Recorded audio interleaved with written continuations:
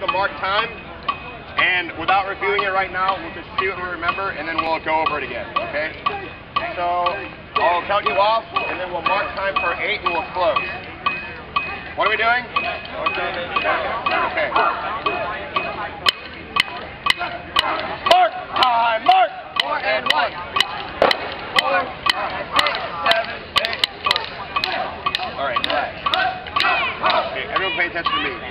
The way the mark time works, our feet are at a 45-degree angle, and first we need attention. Our first step is going to be like 4 and, our wheels going to come up, 1 and 2 and 3 and 4.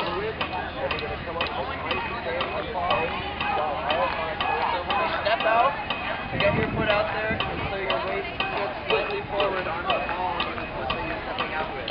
Okay, guys, relax. You don't need to do look at 6 and Megan.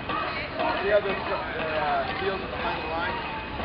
Technically, that's how it should be if you're doing a hop face. Because whenever you move, your heels are going to come off the line. So when we do these, in uniform, everyone should be a little bit slightly off. That means slightly off. That means we're pivoting on the balls of our feet. Otherwise, we'll just be off. Everyone turn around, face me, and touch the heels on the top. Right. If you guys have your weight forward on the balls of your feet, it will be a lot easier. Bang! Hit! Hut! Jump! Ho! Okay. Here we go. Left face! Step, turn, ho!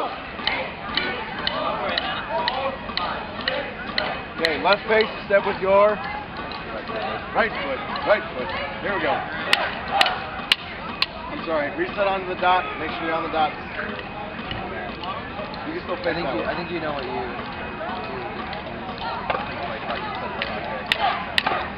Here we go.